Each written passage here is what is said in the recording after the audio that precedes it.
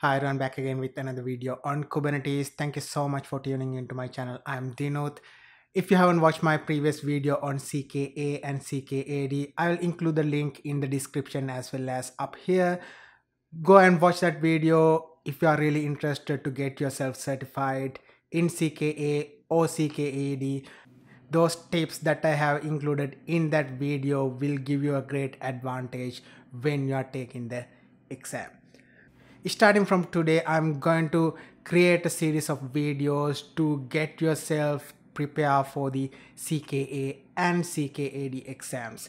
Today I will start with CKAD, domain number 1, core concepts. Let's get it started.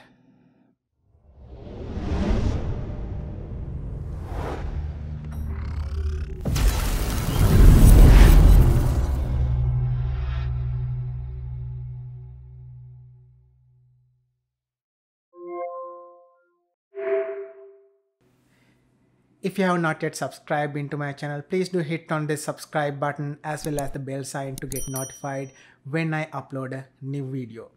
If you look at the Certified Kubernetes Application Developer curriculum, you can see the first domain is the core concepts that will give you a 13% weightage in the exam. That will cover the API primitives as well as you need to have the knowledge on how to create and configure basic pods. So let's get started with these subdomains now.